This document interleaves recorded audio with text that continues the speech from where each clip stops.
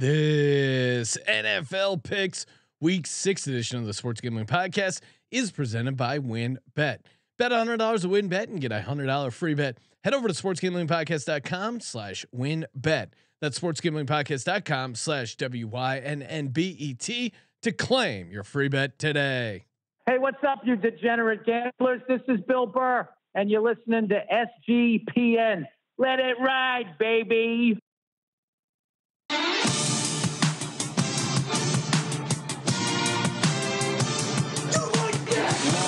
Cox. He's one of those guys who will get penetration.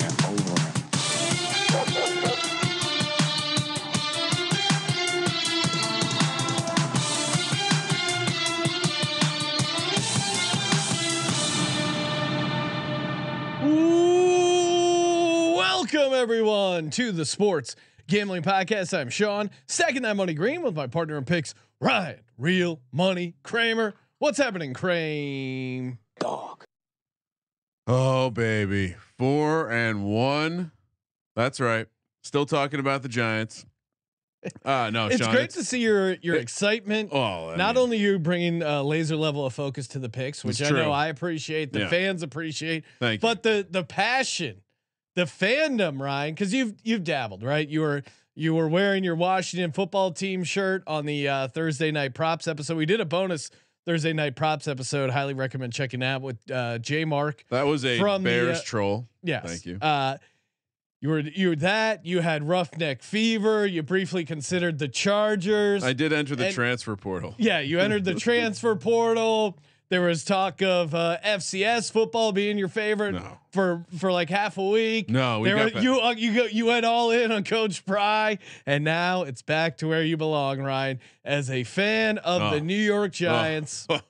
You know what it is? As a youth sports coach myself, you can identify a good coach, and you know the kids go, they try out for these teams, and you're quickly just judging the coach. And Brian Dable, you see that excitement coming off the field. Joe Shane, a lot of people have talked about this, but that head rub between him and Brian Dable, you might as well have opened. That might as well have been Tom Brady and his son. Those are two men that love each other. You have a smart guy in the booth calling plays. You're playing to win the game. A defensive coordinator who looks like he might have collected a couple white envelopes filled with cash back in his day. Wink Martindale. You love Wink Martindale. I do. I mean, how do you not like a guy named Don who goes by Wink? Hey, as a guy who also rocks a sweet chain, I have some respect for Wink Martindale. We are of course live on youtube.com/sports gambling podcast. Shout out to Andrew Robb. Always a favorite part of the week. D Bettis checking in. Of course, you remember D Bettis. His son hit a 14 team teaser, not even a straight up parlay, a teaser. Hooked his son up with the gift card. He said, thanks for that. We got some Eagles going to sodomize the Cowgirls. Let's go. RT must be newer to the show. Are you guys from the East Coast originally? Why are you both fans of NFC East? Great question. How did you get into sports gambling, Sean? Yeah, Great I mean, question. Come on. There's not a ton of real football fans on the West Coast. So. No, Justin Decker's the only one I've met, and he's a Chargers fan. I'm originally from outside Philly. Ryan, of course, hashtag Jersey legend. Me, Al Harrington. There's a long list. I got to keep tabs. Well, Joe Theismann, of course, also in the New Jersey Hall of Fame. Before we get to the NFL picks, I think we have to weigh in on Davante Adams. Of course, vicious assault. Hashtag lock him up. I tweeted that they should put him in the same cell as Henry Ruggs, and it was clear some people did not think. Did they not get the joke? They didn't understand that I was joking. They're like, no. "What do you mean? He just pushed the guy." It's like, yeah, obviously I'm being sarcastic. If a camera guy kind of hops in, what are we doing? Can we say what everyone's thinking? What's that? City of Kansas City, another soft move. Your water doesn't cure hangovers, and you're pressing charges. That is not a. I mean, come on. What charges are you gonna press? Like, what are they gonna do? I guess he has to pay like a $250 fine, which that. Oh, come on, dude. Pay attention where you're walking. They're grown fucking men here. I almost wish it was like his fine was like $10,000, so he could do the Randy Moss move and show up with a giant paper bag. That's what, if you guys, the younger audience might not know, Ryan, but Randy Moss was fined $10,000 for doing the fake mooning, where that is a disgusting act. Where that sound drop originated from. He got fined $10,000. Horrible. He showed up in to the league office with a brown paper bag, and they said, "Wait, how are you paying for this?" He said, "Straight cash, homie." So if you've ever heard also the where phrase, the straight cash homie came from. Yes, exactly. All right, enough messing around, Ryan. It's time to get to the NFL picks. Never forget, Randy Moss dragged Chad Pennington into the NFL. Oh yeah, you want some straight cash, homie? Tell you where you can get some straight cash over at sportsgamblingpodcast.com/winbet. Use that link to sign up. I did it in Arizona when I was out for the Eagles game. I have a WinBet account in other states. Little inside secret. You can sign up if you go to a new state, and you also qualify for the bonus. Bet $100, get a $100 free bet. I wisely spent it on the Steelers money line, which was a fun 5 minutes. But again, it's, I'm a hashtag Legends only. What do you want from me? The win, build your bet. Those are so fun. We just gave out one for Thursday Night Football on the Thursday Night Props episode. I'm sure we'll give out one for Sunday night as well on the NFL Props, which we're taping tomorrow. But again, so many ways to get down, so many ways to win. Spun the parlay wheel number of times, Ryan. Favorite part about WinBet, the parlay wheel. Wet. It's a wheel you get to spin when you bet a parlay. Wet. Offer subject to change. Terms and conditions at winbet.com. Must be 21 or older and present in the state where playthrough WinBet is available. If you or someone you know has a gambling problem, call 1-800-522-4700. Sean. Well, Ryan, real quick before we get into it, research and perfect transition to the Thursday night game. Live in the YouTube chat, research Spherical Earth, who seems to be having some battle with research Flat Earth. We'll let you guys decide that offline whether or not the Earth is flat or spherical. But he said, did he pull a Carson Wentz and sprain both of his ankles? You know, Ryan, he brings up a great point, because every once in a while, if I get down the dumps, I'm sad. I lost some bets. Pick didn't go my way. I just go back and remember the time where Carson Wentz was listed as questionable with 2 sprained ankles. I was gonna say, and it just warms my soul. It's one of the funnier injury reports I've ever read. That and Brittany Griner, who was listed out for personal reasons, which I get it. You have to put out an injury report, but it's just so weird to see out personal reasons on it. We know the news story. No one's expecting her to show up in the game. I mean, look, Popovich was a pioneer in the bullshit statuses. I think he was the creator of the coach's decision before they got mad. Look, what's your go-to highlight that you get when you're trying to feel good, other than thinking about Carson Wentz? I like the Troy Aikman hit from LeVar Arrington. That's a fun one. That's a good one. Go back to that one a lot. For me, obviously, the Super Bowl 2017. That's an epic run, but. Being Dallas week, I'm rocking the Brian Dawkins jersey. 44-6. 44-6. That team that got into the playoffs went on a magical run. They were 4-6-1, got to 5-6-1 with that win, snuck into the playoffs. They needed a bunch of things to go right early on in the day. Sunday night comes. I'm visiting my folks. My dad, it was a magical day. My dad had just gotten a new deep fryer for Christmas, Ryan. He was deep frying everything he could get his hands on. It was a magical night. And the turnovers, the 44-6, the just undressing of Tony Romo as a quarterback was an all-timer. I mean, that's a good moment too. You ever want to have a fun time? Just watch Tony Romo drop that ball. Oh, him fumbling the snap in the playoff game. Back when backup quarterbacks were the holders. I mean, we're dating ourselves, Sean. All right, let's get to it. We're getting to Prime Video. Which, shout out to Prime Video. Did you hear they hired Marshawn Lynch? I did. I actually wrote that down. Yeah. On my notes. Did we ever tell the story about about Marshawn Lynch? Do you remember if we ever told it? I think we heard it. So have we? I think we heard it from Decker. And again, this is probably mostly urban legend, but it was like Decker knew someone who was a real estate agent who knew Marshawn Lynch, who just bought a new house, and he broke in the house by going out of his way. It was like a really nice house, had 6 bathrooms, and went out of his way to take a shit in every one of the bathrooms, to like break the house in. So yeah, I mean, just legend. I get that, right? Like it's a come up story, Sean. It really is. First time in my life I was able to take eight shits in my house and not have to flush the toilet. All right, Thursday night Prime Video. What's the Prime?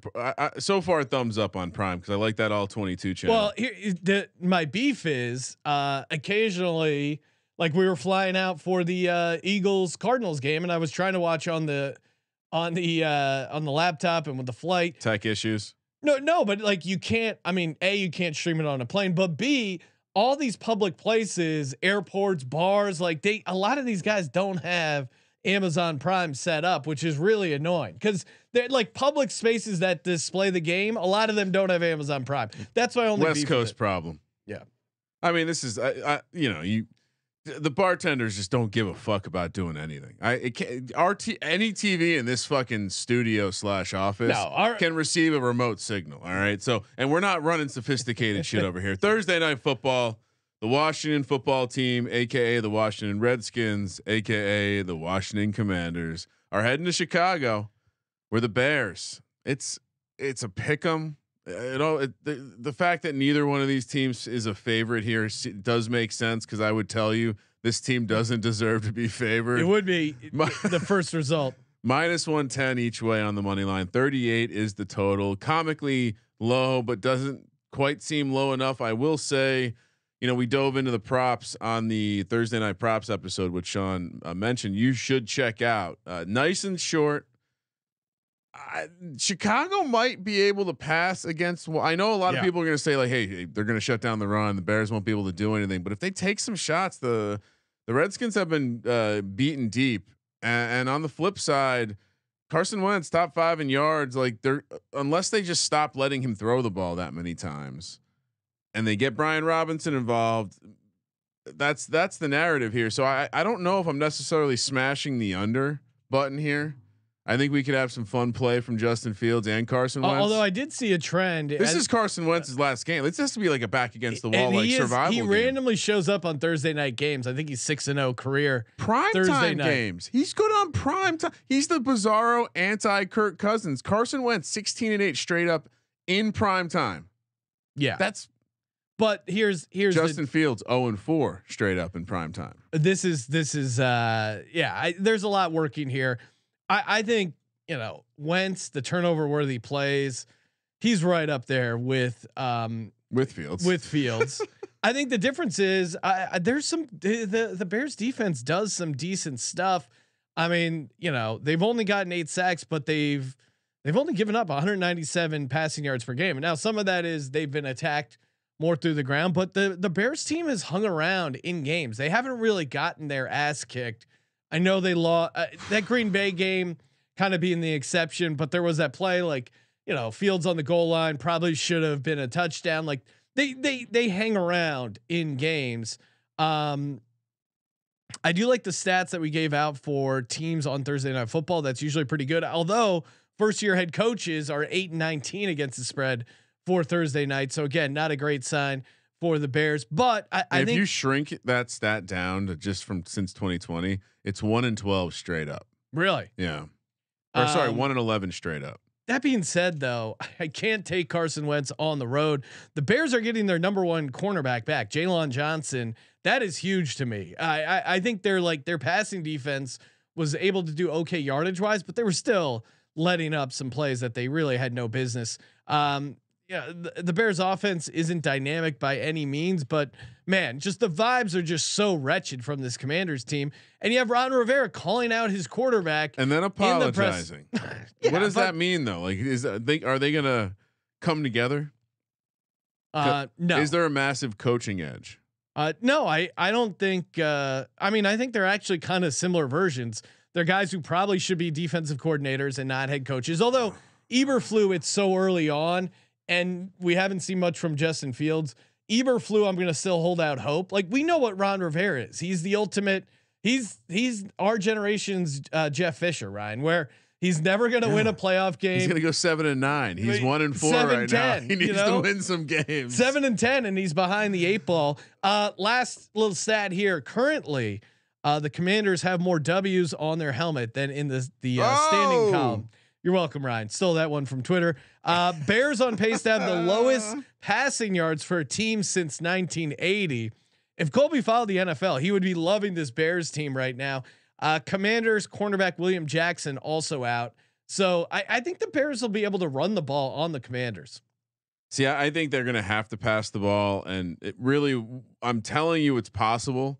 But I'm also going to tell you, I can't bet on this coach to be prepared on a short week. Yeah, and I can't bet on Justin Fields to beat any team with his arm. So if they dare him to beat him with the arm, it'll be good. I think I'm just going to take every home team from now until the end of Thursday Night Football. Okay. And what do we got? 12 games, 12 Thursday night games left. 17 minus 6, so maybe 11. Yeah, so we got 11. Wait, 6. Well, I'm already taking this one. So I think I'll be in the 60 to 70%. I'm going home team here. I really have to see an angle not to take. Bears getting almost 70% of the bets. That is scary. We've had a little bit of some reverse line movement. Chicago has not covered a first half, so they've had to come from behind when they've come back. Give me Washington. I think really here. I think if you're Carson Wentz, like you got called out by your coach. You're like comically out of the division race already. This is a game that you can win. I think of the quarterbacks in the National Football League, Carson Wentz is better than Justin Fields, and you can't say that about too many matchups. So I say the quarterback's better. I say the coach is better. I like the situation for the more veteran squad. I don't know if the coach is better, and I would. Also I think the coach will have the team more prepared. I would. I don't know about that. Eberflus hasn't shown me a ton in terms. Yeah, it's small sample size, but they showed up. I think they've been competitive. So I don't know. I'm going Bears. Okay. We'll agree to disagree. Sunday, 10 a.m. kick here on the West Coast, 1 p.m. on the East Coast. Tampa heads to Pittsburgh, Pennsylvania, where the Steelers are an 8-point home dog. Plus 310 on the money line, minus 405 for the Bucks. 44 is the total. All the crazy, like this is the first time in 40 years that the Pittsburgh Steelers have been a big dog. Now it's the same thing, but for home dog. Yeah. So they're a close your eyes special. They underperformed the spread last week by over 21 points. We know it's especially strong when you have the home dog angle. You have a team from Florida coming up north. Weather doesn't matter yet. Here's the problem, and there's a couple there. We have multiple close your eyes specials this week. There's backup quarterbacks involved, or quarterback changes involved, or new rookie quarterback, coming out and facing Buffalo and now Tampa in his second week. Tough spots, and honestly, like I'm gonna ride with the Steelers in the close your eyes special because obviously. Yeah. This is the spot you take them, but it's ugly. I see the Bucks angle. I think you have a similar argument in terms of the Brady's now not covered 3 straight games. You have some other kind of undercurrents that are pretty strong, but Tomlin 13-2-1 home dog. Pat Freiermuth looks like he's going to be out for this game. To me, that Falcons game was a red flag as far as the Bucks, because the Bucks team we knew before, the Brady we've known of old, that they lost 2 games in a row. That wasn't, and Atlanta's defense isn't that great. They should have won by way more. Like they shouldn't have let them back into that game. I think that was a red flag. And this Bucks team, they're only averaging 20.6 points per game. They are 20th in offense, 5.3 yards per play. Like this team, it's not the same team. I don't really know what to think. It's just not that same level of dominance. Now, maybe I would not be shocked if there's any team that's going to be a second half team. I think it would be this Bucks team. I mean, it's a non-conference road spot. Like they just have no reason to get up for this game at the Steelers, right? And I thought eye test Kenny Pickett didn't look horrible. I know you see the score and you say like 38-3. He played like shit. Deontay Johnson dropped a bunch of balls. They missed field goals. They had some like fourth and makeable plays that they couldn't convert on. I don't think he looked completely lost. Yeah. But I also don't think this is entering like the dog conversation. But it's a close your eyes special. But also and too, what like, happens? Gross shit's gonna happen. It's to me, last week's game was more a statement on how good this Bills defense is. Like everyone talks about their offense, and Gabe Davis got going. The deep shots were there. they have a good defense, I misread the situation spot. Like they clearly were focused and dialed in and not looking ahead towards the Chiefs. But I don't think enough people are talking about how good that Bills defense is now. I don't think this Bucs defense isn't as special as they've been in previous years. So give me the Steelers +8. It is Todd Bowles though. He tends to he can scheme up. It's an aggressive defensive style, which can work well against a young quarterback. So we'll see. I certainly am not going to fade the close your eye special, which by the way, 2-0 this year so far. Kenny Pickett did okay against the blitz for what that's worth. And Jonathan in the chat pointing out it's a nice teaser on the Buck side. I see that. I just the forces are strong with the close your eyes special. All right. Moving along, we got the Bengals. Joe Burrow, Jamar Chase heading back to New Orleans. Nolans take on the Saints. They're a 1-point favorite, -130 on the money line. Saints +110. 43 is the total. Cincy is on a back-to-back road spot here. Something Joe Burrow has done pretty well on. And he's been great after a loss. 11-3 ATS after a straight up loss. T Higgins how's he looking? It's a sprained ankle, dude. Like, come on, you gotta play. He was cited on the outdoors on the separate training facility field, which to me, that's a sign you'll play. Cause if he's really that bad, you completely shut it down on Wednesday. You're not, if you're really that worried about it, to me, it's like testing how much you can do on Sunday. They're going to need him. I think he'll play. I don't know how effective he'll be. This Saints defense has been really, really bad to me. That's been kind of the surprise. They haven't been able to get the pass rush that they've normally gotten in previous years.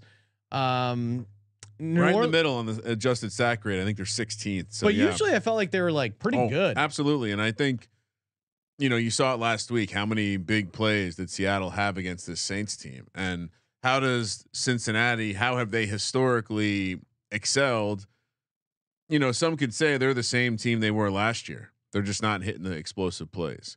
And, the film nerds are saying Joe Burrow's struggling with the too high look, and that, everything we said about Patrick Mahomes and his inability to be patient, like Burrow's having some of those same problems. Yeah. And unfortunately, I don't think his coach is as sharp as Andy Reid in terms of dialing up those adjustments. Maybe not as sharp as the Bills, Brian Dable was. Or are you going to say Pete Carroll, Ryan? Because Geno Smith and the Seahawks lit this Saints defense up.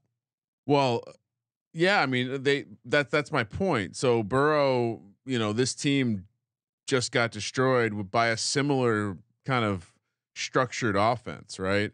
The questions about the offensive line, although Seattle has an actual good offensive line, but they have talent. They take a lot of deep shot. They want to take deep shots. They want to be a team that can move the ball. And they converted on deep shots. I mean, Bengals left tackle Jonah Williams dislocated his kneecap, played through it.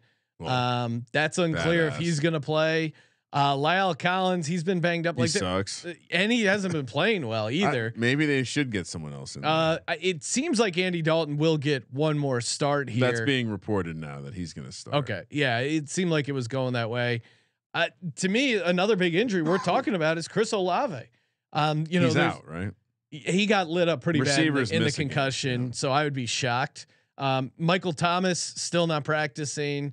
I just don't know what they're going to do passing wise without Olave. Michael Thomas is trending towards playing. From what I read, no. Like I was reading the same stuff, but I buy it. He didn't practice today, and I feel like we've gotten swindled by Michael Thomas a ton. I just think he hasn't played a lot of football lately. I think the Saints are missing so many skill players. Again, hate to say it, I do think this is a Taysom Hill game. Who is like a poor man's Lamar Jackson. It. You don't see the similarities, Ryan. I don't see color, so it's easy for me to see the similarities between Lamar Jackson. You're being very disrespectful. Taysom Hill can't throw a pass like Lamar Jackson. Well, arguably better. I mean, do we see what Lamar Jackson? Those throws Lamar Jackson missed on Sunday night, right? It's just highly. Taysom Hill's throwing those darts. Highly disrespectful. I am going to be playing a Taysom Hill lineup, and I realize I missed the window because. On DK, you got to play him in the quarterback slot, but for only $5,000, let's go. Second best DVOA pass offense, Lamar Jackson and the Baltimore Ravens. Second best? Look pretty bad. Yeah. I mean, do you think they look good? He made some bad throws, but and missed wide open guys. That to me is a red flag. That's the As far as this game, I'm a little concerned that the public's on the Bengals, but RT's pointing out in the chat as well. Teams coming off primetime losses are 8-1. I like this Bengals team because the Saints defense is just really bad. I'm taking Bengals. Yeah, it does. What do you see in the money splits? Because I'm slightly worried that the public's on Cincinnati, which I don't understand.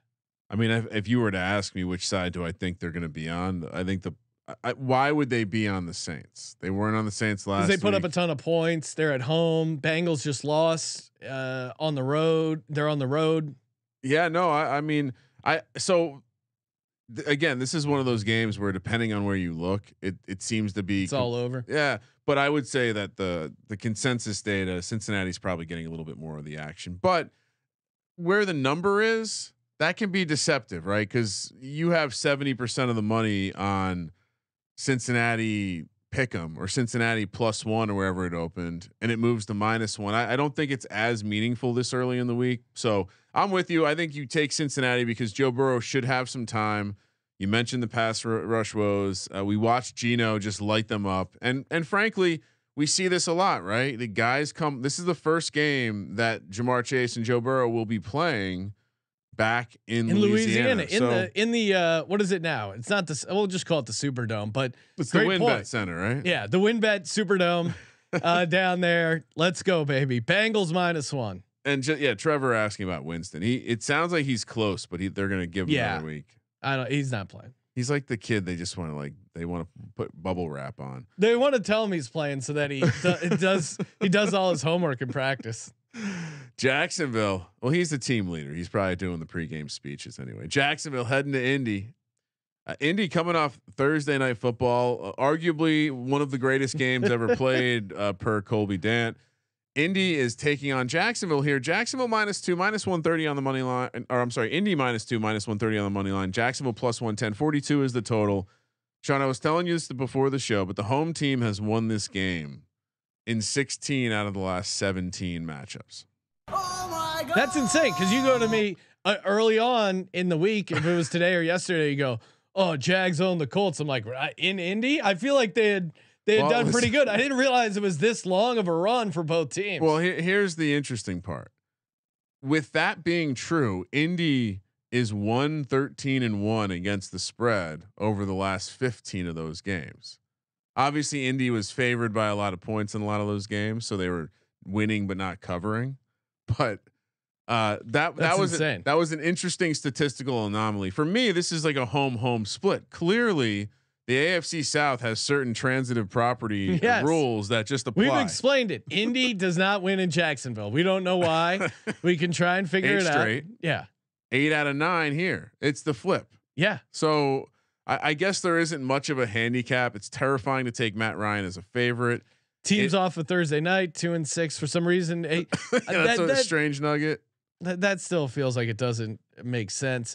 Travis Etienne, I thought that was his best game so far this season. I still don't think he looks like a running back. No, but he seems like I wouldn't be surprised if he's like a slot receiver, Rondale Moore type. Let's get the ball in his hand. Yeah, out of the backfield is not his best ratio there.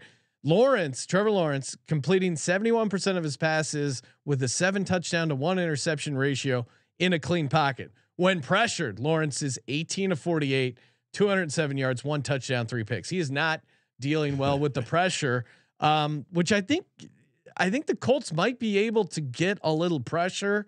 Obviously super worried about Indy's offensive line, but I don't know if Jacksonville can really bring the heat against this banged up Indy offensive line. Like we saw Indy's offensive line struggle on the road in Denver, but I think Denver's pass rush is probably their best asset right now as a team. Denver's an elite defense. And Trevor Lawrence just looked flat out bad. Like that bootleg where he rolled out in that Texans game, he just threw it right to the defender, Ryan. And as much as I can't bet on Matt Ryan, I told myself I would not do it. You're going to do it.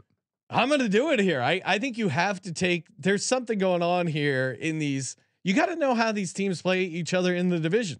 Throw the record books out, Ryan. Not that either one of these teams are in many record books. Jonathan Taylor, maybe he goes. Where do you think about Taylor? Frank Reich said optimistic, but then he didn't practice today. I think he probably plays. I think the big gap will be the past.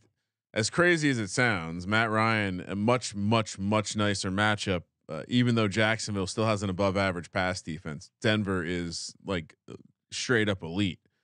So I had a trivia question for you. Yeah. I figured this would be a good one. Trevor Lawrence, how many times has he taken to the road and won in his career?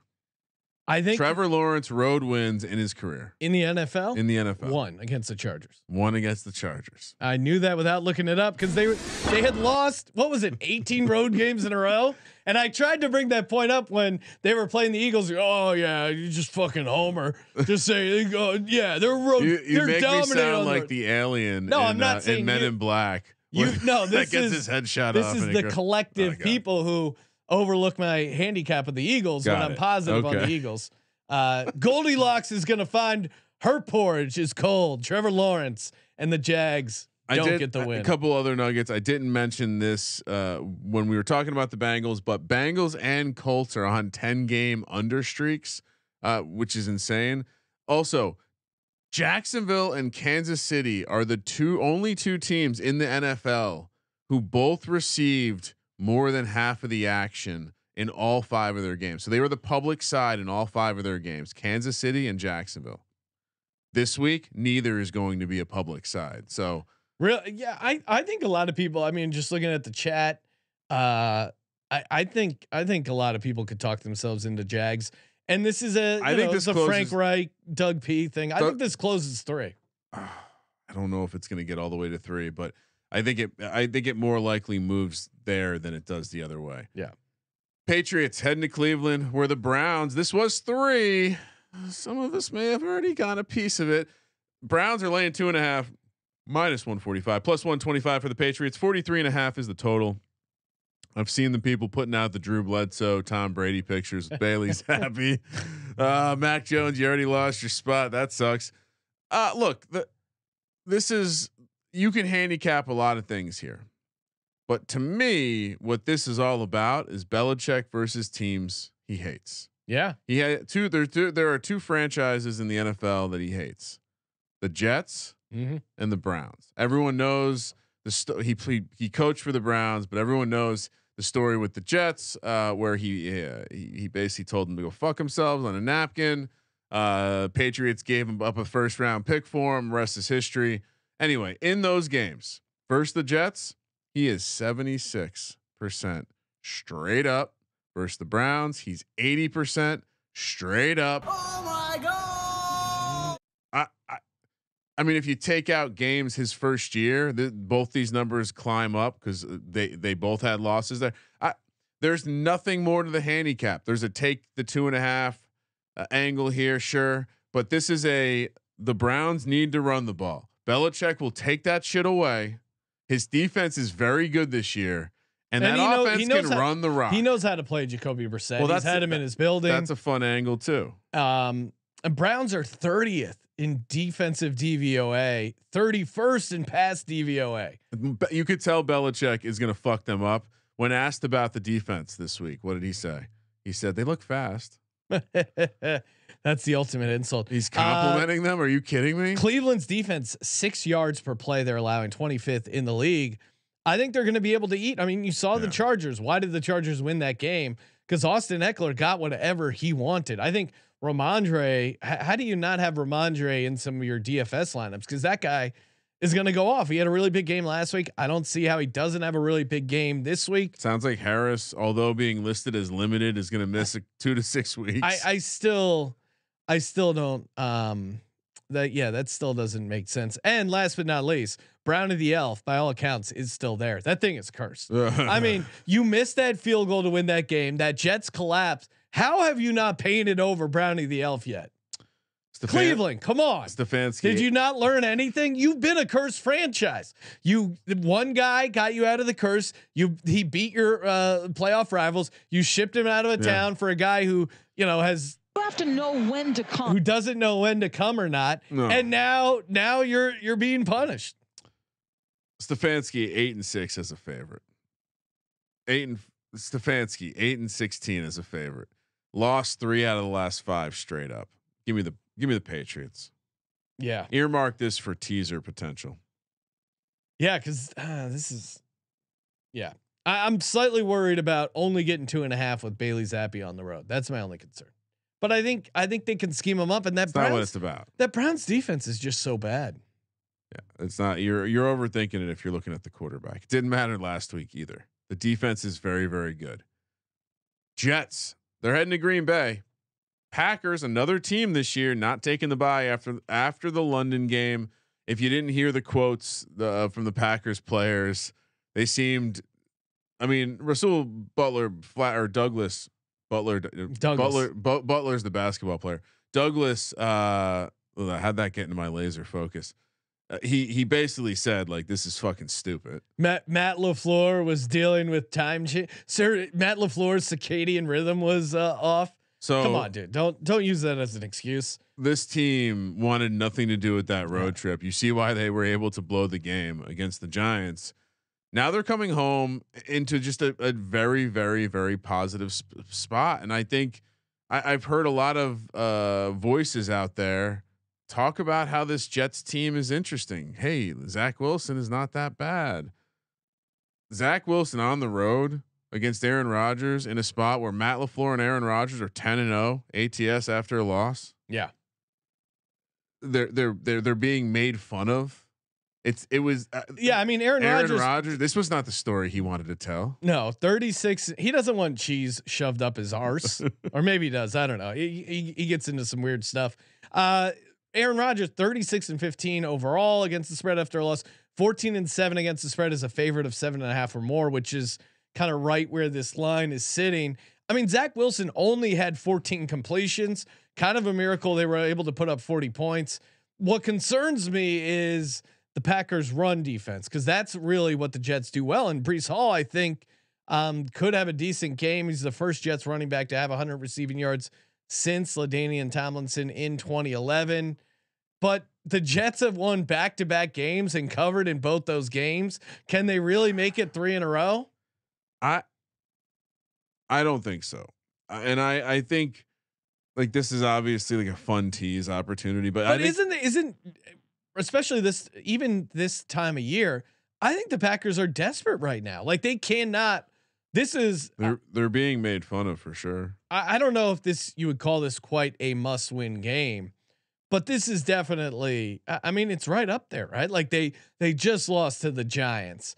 They had that early loss to the Vikings as well. I would say this though. I think the argument would be the Jets defense isn't that good. They've had some miraculous shit happen. And like Aaron Rodgers should be able to pass the ball, and B, the Giants they're turning into a close to elite run defense.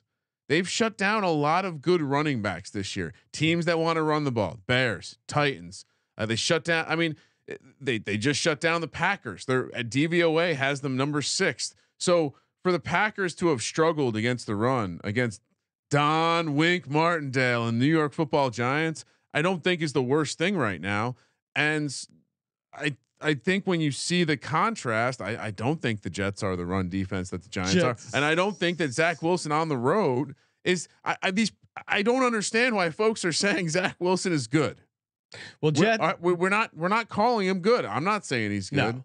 Laying 7. Give me Jets. Rush DVOA is better than the Giants, for what it's worth. What?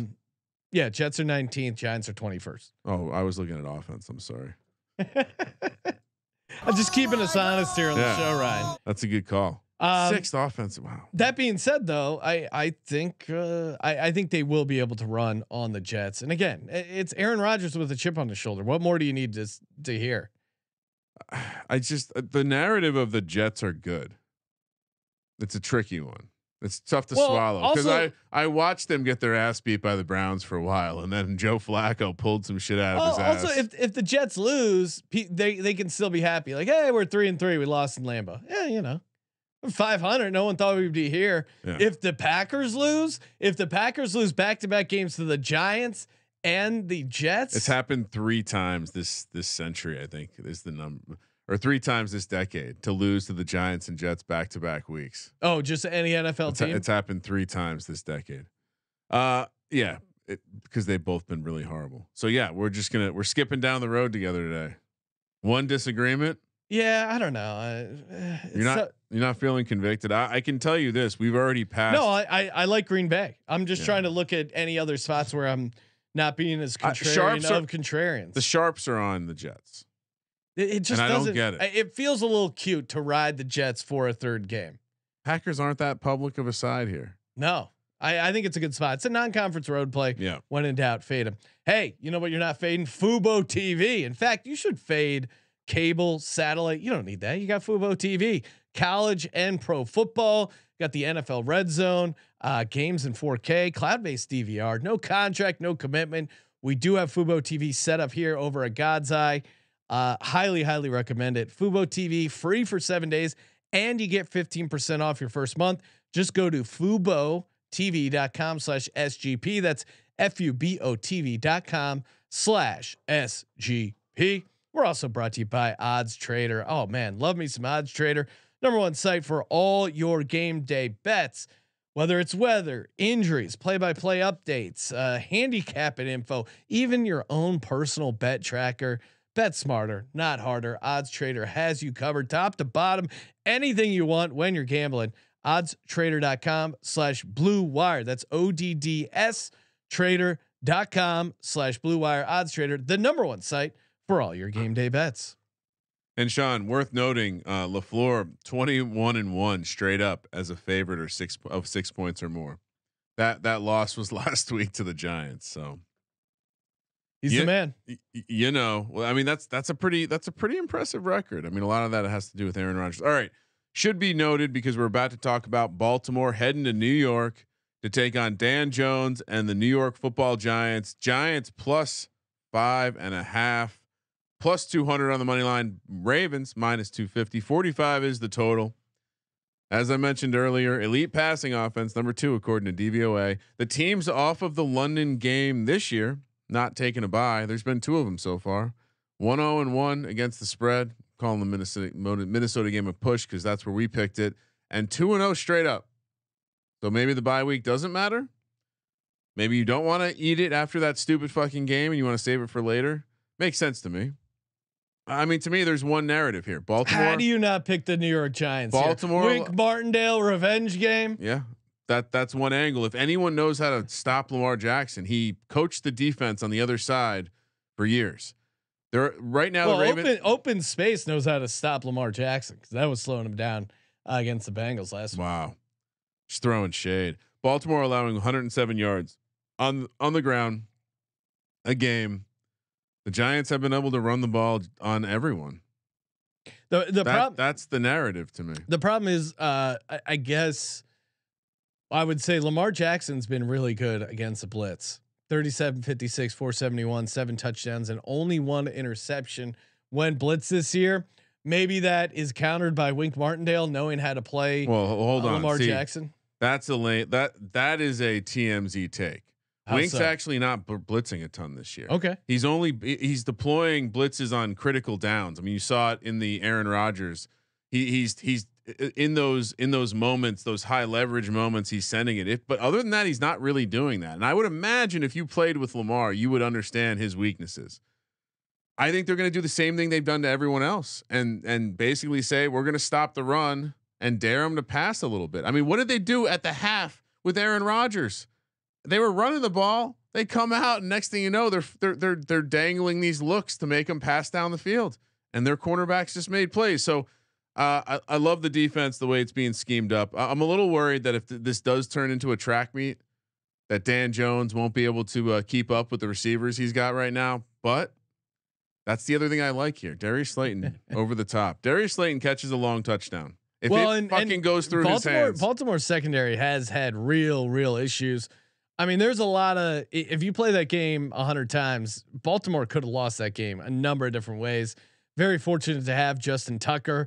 I think the Ravens get a 3-point win here, but I think this is the game where the spread matters. Giants get the cover, Ravens get the win. The Ravens are 26 in rush DVOA, and that's how the Giants have moved the ball. Daniel Jones, Saquon Barkley. Is Saquon 100%, Ryan? Because he's listed as questionable. Yeah, no, well, he went out of the game with his shoulder. Yeah, I mean it's a shoulder injury, a little stinger. He came back in the game. Next man up, Sean. Yeah, Baltimore also 19th in adjusted sack rate, so they haven't exactly been getting the pressure. And worth noting, we haven't had a ton of good situational spots to talk about, but Baltimore has had that crazy Miami game, the Patriots, which is always a rivalry game for them, Buffalo, and then Cincinnati. And Sean, who do they have next week? Another divisional spot against Cleveland. I mean, and then the Bucks. No, this is a huge letdown spot for the Ravens. They just avenged the Bengals. You have your I'm doing bullshit jinxing face on. No. I would never try and jinx the Giants. Do not listen to Sean. He's not being authentic with you, listener. No, they beat the Bengals. The Bengals beat them twice last year, right? So this was a big thing. We got to beat the Bengals. They beat the Bengals. Harbaugh. Oh, 4th and goal. This time we kick a field goal. Oh, we got to figure it out. Yeah, let's go. Yeah, with the Ravens. Yeah, let's go hang down by the aquarium. Yeah, get some crab fries. Yeah. So I think wouldn't the Ravens sound more like caca? No, that's the average. I can't do a great Baltimore accent, but yeah, hey, you guys want to get some head to the Hooters down at the aquarium? Get some onion rings? Yeah, fuck shit up. Steelers suck. Go Ravens. I think this is a massive letdown spot for the Ravens. Lamar never lost to the Give NFC. Me the Giants as a home dog. Lamar's never lost to an NFC team. We'll see. Only 22 and 25 ATS as a favorite, Lamar. That felt good to me. And Dan Jones won and covered 4 straight as a home underdog. It's unstoppable. Let's fucking go. Giants stay ahead of the sticks. Top 5 in expected points, EPA on early down. So we'll like the scheme. Let's go. +5.5. Bookies don't know what to do with that number. Minnesota heads to Miami, where the Miami Dolphins, Sean, they underperformed the spread by 21 points last week. Kind of an asterisk because they lost a quarterback, but now Miami with Skylar Thompson, who, by the way, if you played any preseason DFS, he probably made you some money. +3.5 here, +150 on the money line, -180 for the Vikings. 45.5 is the total. Whoa, fins up, Brian. Fins up. Love this Dolphins team this week. You're not supposed to love the close your eyes special. Oh, sorry, it's a gross dog, but you got to take it. I mean, Kirk Cousins as a non-conference road favorite. Xavier Howard is back. That's going to be huge for this Dolphins defense. Pause for a second, because I read multiple people or multiple places have this written that he's returning from multiple groin injuries. What does that mean? Long cocks. Guy gets after it in the offseason. He's got big muscles down there. Miami's going to bring the heat against Kirk Cousins, and Kirk Cousins struggles against the blitz. What's the one team, Ryan, with good cornerbacks that blitz the shit out of Kirk Cousins on the road? It was the Philadelphia Eagles. Okay. Now, I'm obviously they don't have a dynamic quarterback like Jalen Hurts and a pass game, but Skylar Thompson is a lot like Jalen Hurts, and the Vikings defense have struggled against really good and or really fast receivers. Tyreek Hill, some would say he's almost as good as Quez Watkins, who got wide open in that Monday night game. And I know Tyreek's a little banged up, but man, I love this Dolphins spot. I think Tyreek sounds like he's going to be playing. I wonder what they're going to deploy here. I do like the idea that Thompson getting the week of practice. Is Miami looking ahead? They have Flores next week in Pittsburgh. That's not a look ahead, a franchise look ahead spot. No. Yeah. Here's the fun nugget. This is the first time in this century that a team has started 4-1 while going 1-4 against the spread. They've not covered the last 4 games. These things all scare me. And yet they're still laying 3.5 on the road here. You're supposed to lay the 3.5, not take it. But it's the close your eyes special. It's a home close your eyes special. So we're talking that even amps it up 69%, which is nice. Dolphins have won and covered 3 straight home games. Per a source close to me and Adam Schefter, it's the same source, but I may as well repeat it. Despite suffering a foot injury and being in a walking boot after the loss to the Jets, the Dolphins are optimistic that Pro Bowl receiver Tyreek Hill will be able to play Sunday against the Vikings per source. So this is just like the worst matchup of all time for the Vikings. And I think situationally they could be smelling themselves a little bit. I mean, Ryan, who do the Vikings have next week? Cardinals. That's not a massive look ahead, they're actually going into the bye, which I've liked playing that. But I'm not going to this time. Teams looking into the bye this week would be Buffalo, Los Angeles Rams, Vikings, and Eagles. So I'm going to play some of those. That it's 3-1, Ryan. We found the one that's not going to cover. It's the Minnesota Vikings. Minnesota also, I would say this, Sean, be on alert. This could be a heavy Mostert game. Yeah. Minnesota can't stop the run. We saw it last week with the Bears.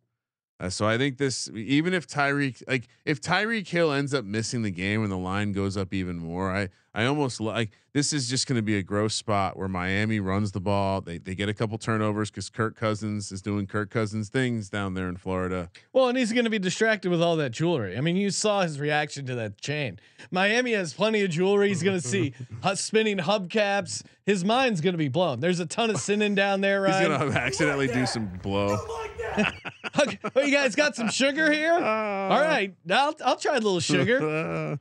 Skipping down the road, agreeing on picks. I mean, Kirk Cousins is Ned Flanders if he was a quarterback. The guy seems nice enough, but I don't think this is a good spot for him. I'm going to take the listening audience across the finish line here. Sure. Tyreek Hill had the ping pong table removed from the locker room so the team could quote get extra focused on the Vikings. I love it. We need. Can one of our writers who are listening to the show, please do an article highlighting every time a news story surrounded them removing the ping pong table. I can think of like 6 off the top of my head. And real quick, I'm pissed I didn't bring this up, but Thursday Night Football, the Bears are wearing orange helmets. Yeah, could be gross. San Francisco heads to Atlanta from West Virginia because they had a extended week of practice. They stayed out east. San Francisco laying 5.5, -250 on the money line. Atlanta plus 244.5 is the total. Atlanta is the last man standing when it comes to covering the spread. They're a perfect 5-0 against the spread this year, Sean. And fun nugget. It's not often you have a 5-0 team under 500. This is the first in the last 40 years. Oh my God!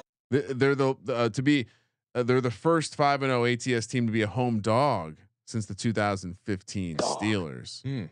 They won that game outright.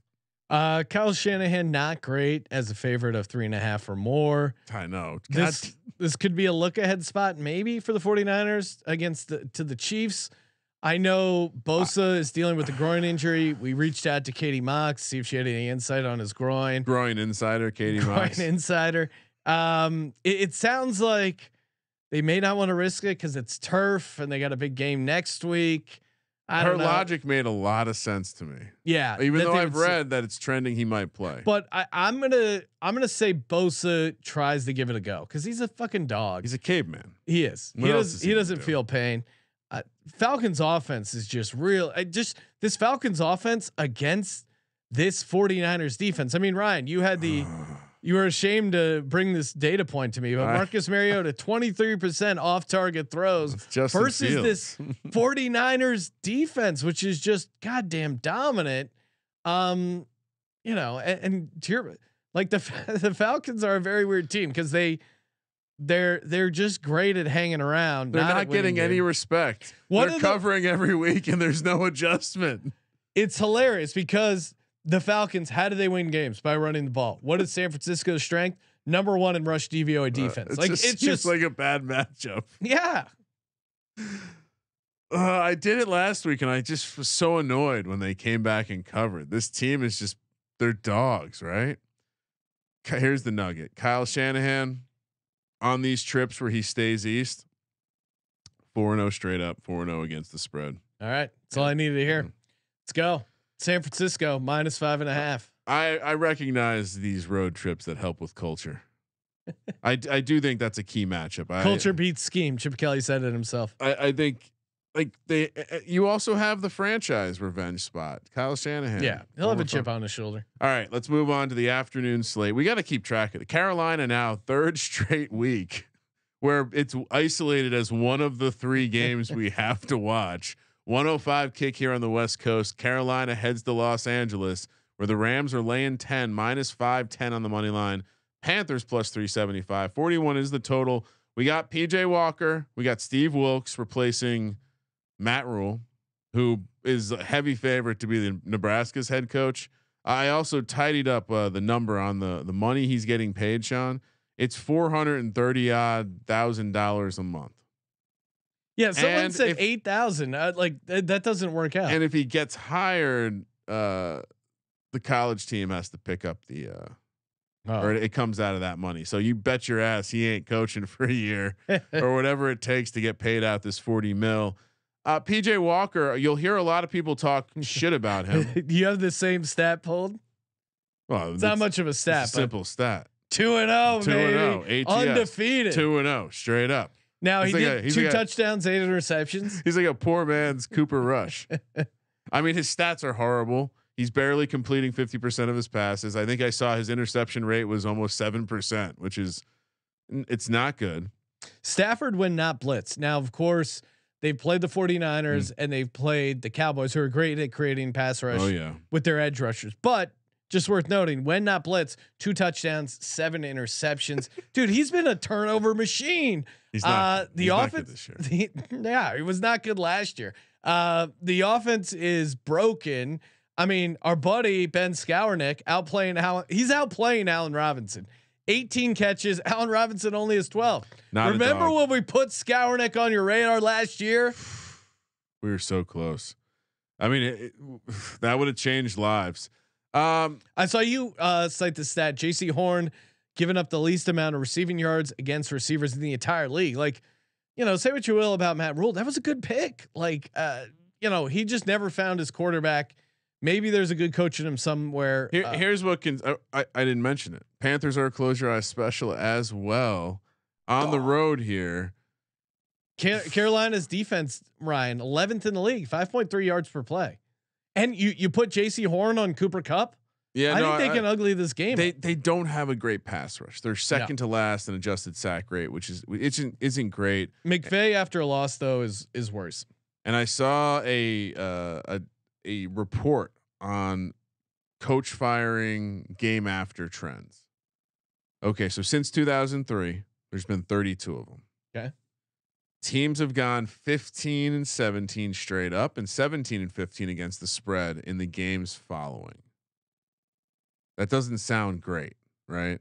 It's the middle of the road. It's about 500. Those teams collectively were 84, 229, and 2. That's a little bit above 25% to that point. So to go from 1 out of 4 to 1 out of 2, that's in the right direction. Same for the ATS. They were 1 out of 3 ATS to about 50%. So I guess you would theorize that there's a bump there. The team improves their performance in the short term around this replacement. I certainly think if guys think that they're going to be like, what's the vibe? If you think you're getting traded, are you going hard or are you checked out? Cause I think like I'm obviously going to play the close your eyes special. Yeah. Even though the Rams, I do think this Rams the fighting Panthers, with Odell, maybe that the Panthers have kind of become. I mean, Ryan, you're the money split guy, but doesn't the public seem to be leaning Panthers here? That's certainly worrisome. Let's see. I mean, it does seem like there are some. The two things that worry me is McVay after a loss, 8-4 after against the spread after losing as a favorite, and then it's flattened out though. I think the money came in, it went down from 11 to 10, and now it's like it's a pretty even split. But the Rams can't be laying double digits against any teams right now. Their offense just, and dude, they're playing the fucking 49ers next week. I mean, they're gonna. This is a. They're going into the bye. They're looking to the bye. So this is one of the other ones where I'm fading the looking into the bye angle. Look, we handicapped a bunch, but it's the close your eyes special. We're going to take the team who's perceived value on the spread. Again, we've been saying this for a number of weeks. Stafford is giving other teams opportunities to score. It's just a matter if they're going to be able to. Arizona heads to Seattle, where the Seahawks are 3-point home dogs, plus 125 on the money line, minus 145 for the Cardinals. Seattle is incredible. Number 2 in yards per play in offense. Number 1 in offensive DVOA. Your Seattle Seahawks, 32 in defensive DVOA. This is the antithesis of everything we thought Pete Carroll was. It's great. You're supposed to be an old guy that doesn't like throwing the ball and plays really gritty defense. He traded in the family jewels for a Corvette, and he's just cruising around on the residential roads going 80 miles an hour. He doesn't give a fuck. Seattle 6.33 yards per play on offense. Arizona only 4.79. Man, this is really a lot of strong trends going both ways too. Yeah, the trend for me, and this to me is kind of similar to the Indy Jacksonville game, where I'm going to lean like the history that these two teams have. The road team in this case always wins this game. They've won 11 out of the past 14 meetings, excluding that 2016 tie. I know Seahawks are good as home dogs here, but Arizona can get it done on the road. For some reason, that's the only time they Kyler 17-6-2 ATS on the road in his career. Is it because he can't bring his gaming rig? They can't fit it could be. They can't fit his gaming chair on the team plane. It's also Kingsbury as a favorite, which isn't that good. But it's a small favorite. Pete Carroll as a dog. That's a 60% trend all time. Hollywood Brown's gonna have a massive day. Arizona's 0-5. Arizona is 0-5 with the Bears in the first halves this year. Yeah, this is your double result game. Seattle wins first half. First half. Arizona wins the game. And we've seen it, right? We've seen how good Kyler can look in the second half. He's going to look good against this defense. He really is. This defense allowed Taysom Hill and Andy Dalton to just put up how many points? Come on. They made Andy Dalton look like Joe Montana back there. Come on. Arizona's the play. I'm a sucker for. I'm surprised you're on Arizona. I really thought you were going to be sitting here telling me you like Geno.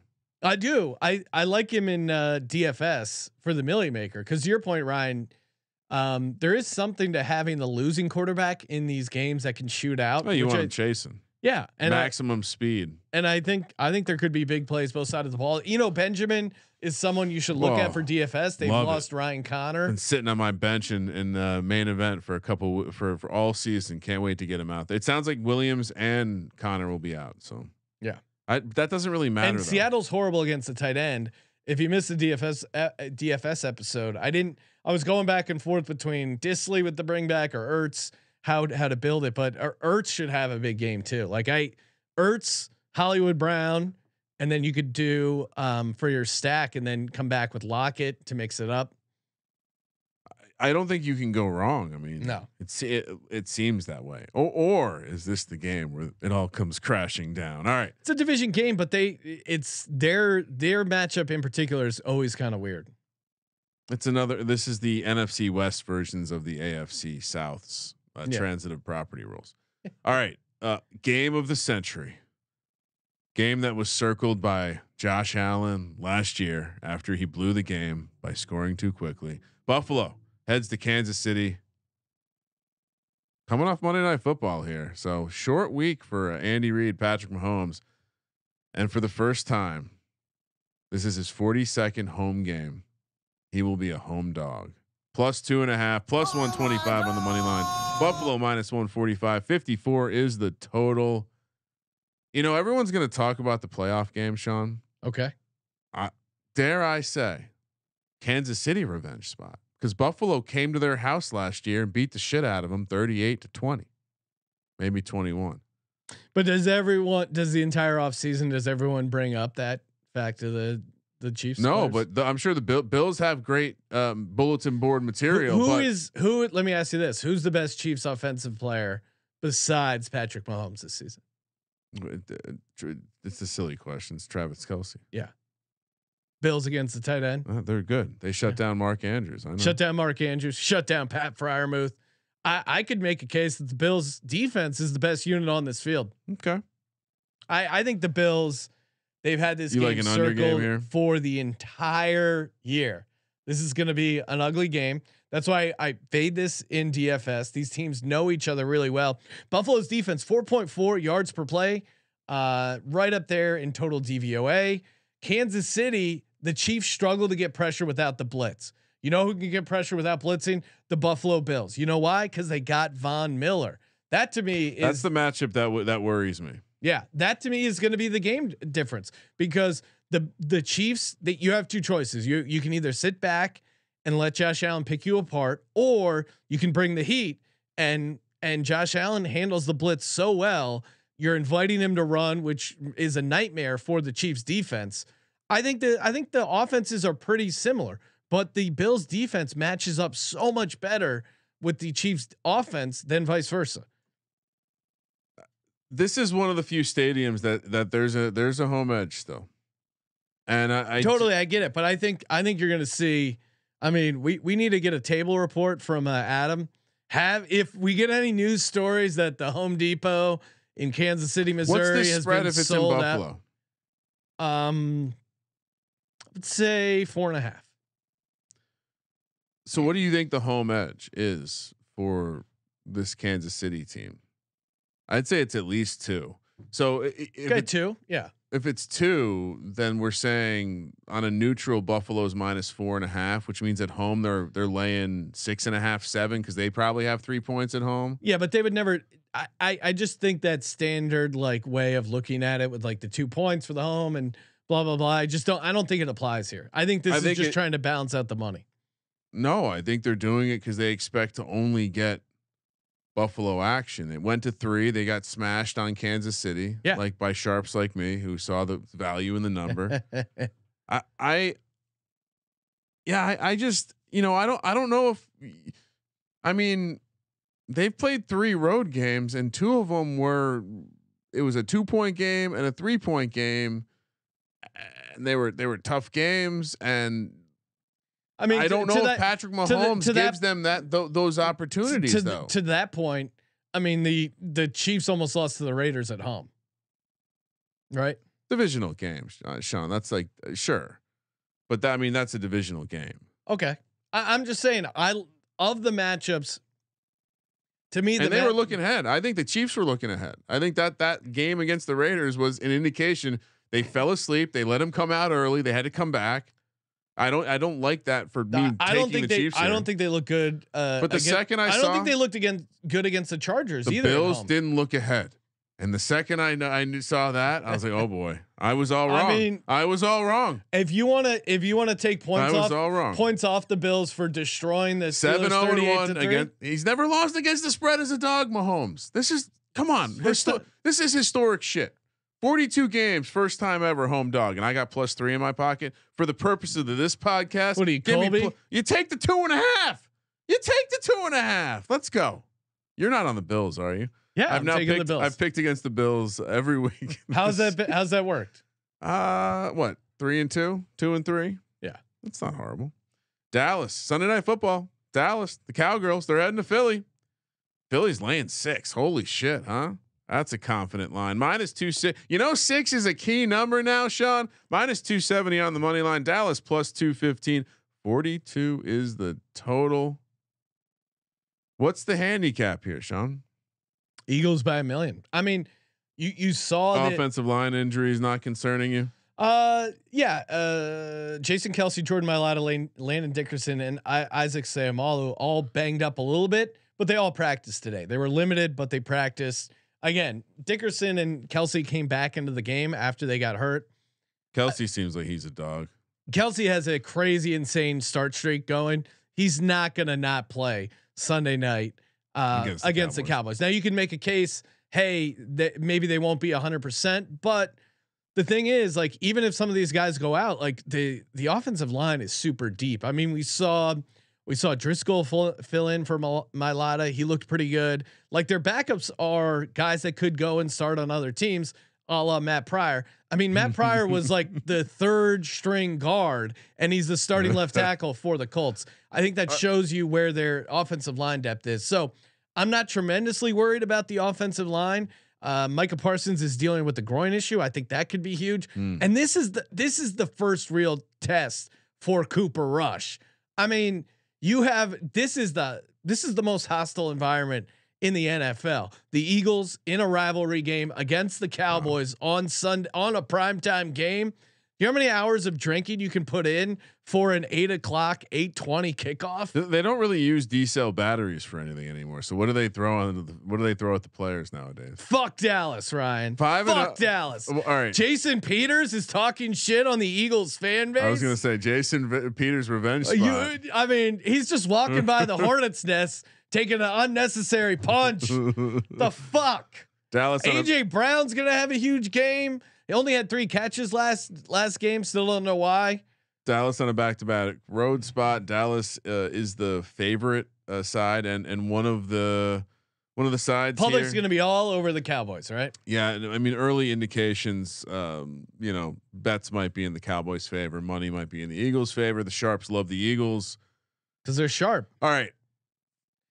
Last but not least, this entire season, Hurts has been answering questions about his play. He can't complete passes to his. He can't roll out to the left.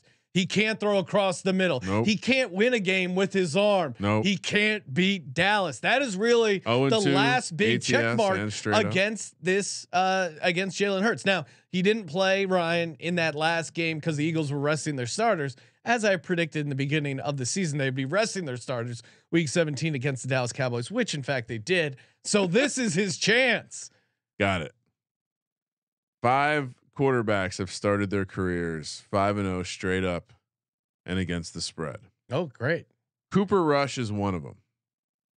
Can you name the other 4? Who are the other 4? One is playing now. Really? Okay. 3 are not playing now. 2 have won Super Bowls. Patrick Mahomes. Patrick Mahomes is the one that's playing. Started out really strong. Sorry, what was the other hints? 2 of them won Super Bowls. So only one is playing right now. Yeah. 2 won Super Bowls early in their career. I'm going to say this could sound crazy, but Kurt Warner. Kurt Warner is one. Wow. I'm the man. That's a deep pull, Ryan. Yeah. What? So wait. Big Ben was another one, and Kyle Allen. Wow. Carolina. All right. That deep pull. That one would have figured that out. Yeah. Fuck Dallas. What are we doing? Let's go. Minus 6.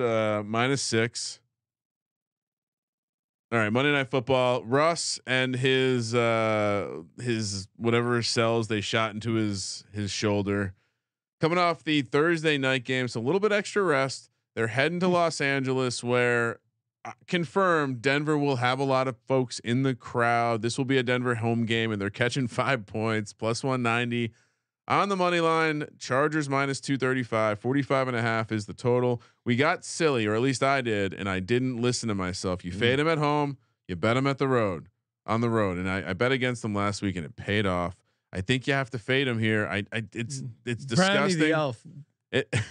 Brownie the elf was involved. It's disgusting, but I think you have to fade him here, Sean. Here's my angle on this game. Chargers 4-1 ATS, Yeah. Denver 1-4 ATS. So just the convergence of market value, and I one negative on our guy Russ. 3-11 his last 14 primetime games. Yeah, I can't take. Just got his ass beat by Noodle Arm. I'm himself. not gonna. Broncos are an auto fade. I mean, between him and Nathaniel Hackett, Garrett Bowles is out, and I think that is actually huge in this game. And a couple of the other. They might not need to run them pass the ball though. They need to do something because I think the Chargers, while Denver has a pretty good defense, I think the Chargers will be able to put up some points. But I don't know. I do think Denver's defense is quite good, and again, I think there's no home edge here, and so I'm not so. And if you look at some of the underlying metrics on Russ, I know it doesn't pass the eye test for me, but there are some reasons to be optimistic that there is something there, and it will eventually kind of show up. I don't think this is going to be a pretty game. In fact, Ryan, I said, "Oh God, this is ugly. This is ugly. What is going on?" that's the new Michael Irvin drop talking about stuff that is ugly. Team off Thursday Night Football. I mean, the Garrett Bowles. I was with you. I was making a case like, hey, Broncos, they ugly it up. Russ he's gonna empty the tank. He can't throw the deep ball with that labrum. I think it's gonna be way too one dimensional. He's just not seeing the field well at all. The Garrett Bowles injury, honestly, to me, that was like the deciding factor because this Chargers team struggles with the pass rush. But I think you put out a backup tackle with this offense and how bad it looks. I'm going Chargers here. I don't love it. I'm not going to lock this up. But no, you shouldn't lock this up. To me, I think this is a case where Denver's been playing defense. Denver's been getting after the quarterback. Denver has very good defense. Number 2 pass DVOA. We've talked about that the offensive line for the Chargers, but I just don't think they're going to be able to put up any points.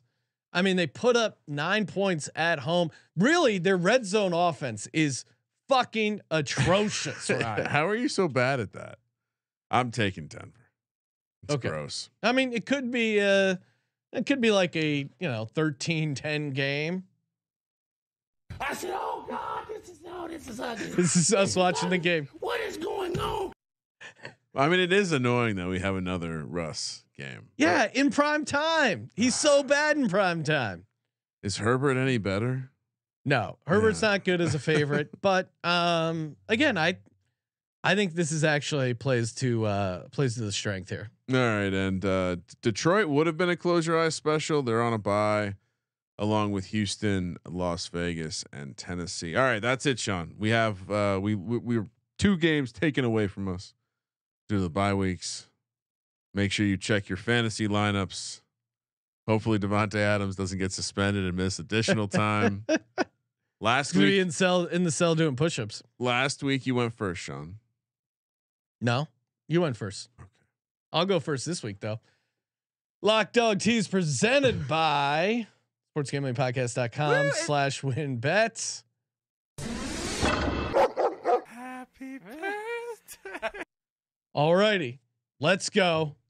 Let's get some picks in. All right, I'm ready as well. All right, what do we got here? Do better this week. Yes, that's the goal. I want to take Green Bay again to fade the Jets, but I just don't have it in me. Why, you feel snake bitten? Yeah, I'm gonna take New England plus 2.5. Belichick just owns the Browns. I think that to me is the biggest. They're gonna be able to run on them. I also like the Bengals there. Steelers a little too wonky. Colts. I'm going to throw in the I love their defense. Give me the San Francisco 49ers. They're bound to Atlanta's bound to not cover. And for my dog, give me the Miami Dolphins. That one, I mean, they're going to win this game, right? I mean, the only thing that worries me is how much you like it as a close your eyes special. Okay, that's fair. All right, now time for the tease. I teased the Panthers up to 16. That's crazy. Don't need to do that. I'll tease Green Bay down to 1. Very teasable number. It's a good tease. Tease the Chargers up to +1 there. Great tease. I would put New England +8.5. No need to do that. Chicago +6 is kind of interesting. Take the New York Giants up to 11.5. Ryan, let's go. All right, we play numbers, not teams, right? I've made 2 bets already. Okay. And we're gonna share a lock for the first time. Really? Because this New England That is a disgusting smash act. spot. I was not prepared for you to take that from me. I don't want to feel foolish and go against the Bill. The only lock loss I have is going against the Bills. Yes. So I'm not going to put Kansas City in Okay, there. What good. I am going to do, I'm going to take it to a next level diabolical angle. Colts long rest in a matchup that they have long dominated. Sounds like Jonathan Taylor's trending in the right direction. Fucking Matty Ice. Hey, if they win this game, Sean, 3-2-1, baby. Look out. Dog. Dog. I like your angle with Miami. Boy. Give me the Pittsburgh Steelers +310. Oh my God. This is the last week though. Promise me that No more picking the Steelers after this. They're going in auto fade if they can't. actually no, get them out of here. I told Okay. myself I was going to do this last week. Denver Broncos +190. Really? That is a. Oh, what am I doing? I didn't lock disgusting up the Chiefs. Chiefs is the money line. Let's go. Okay. Yeah, I'm sorry. I forgot AC it. I forgot I didn't want to lose. There you go. One lock loss was the Bills. I learned my lesson. Baby dog. And for the tease, Green Bay, agree with you. That's a no brainer. Okay. You told me you didn't like it when I did it last week, but I hit. Give me New England up to 8.5. Okay. And for the last leg of the teaser, man, how many points is too many points for Kirk Cousins? Oh fuck. I don't give me Kansas City +8.5. Fuck. I didn't want to do it because they're going against the Bills, but it's such a juicy teaser. Mahomes catching 8.5. How often are we going to get to do this? This is like seeing a fucking eclipse, dude. Just don't look directly at it. All right. So what are we doing for the contest? New England, put it on twice. Okay. Hopefully we can use the Indy, Matt Ryan and Garoppolo on San it. Francisco. You're gonna put Miami on there? Yeah, I'm happy. I'm fine putting Miami on there. What's one more? I mean, you don't like if you want to pick one of the other 2 close your eyes specials, I could do that. What are the remaining ones we don't have? Pittsburgh or Carolina. I mean, we've had shit luck with Pittsburgh. Let's go Carolina. All right. So the circuit card's looking like New England +2.5, Indy -2, San Francisco -5.5, Miami +3.5, Carolina +10. We could pivot. We could pivot with the Bengals or the Cardinals. Bengals were close to a lock.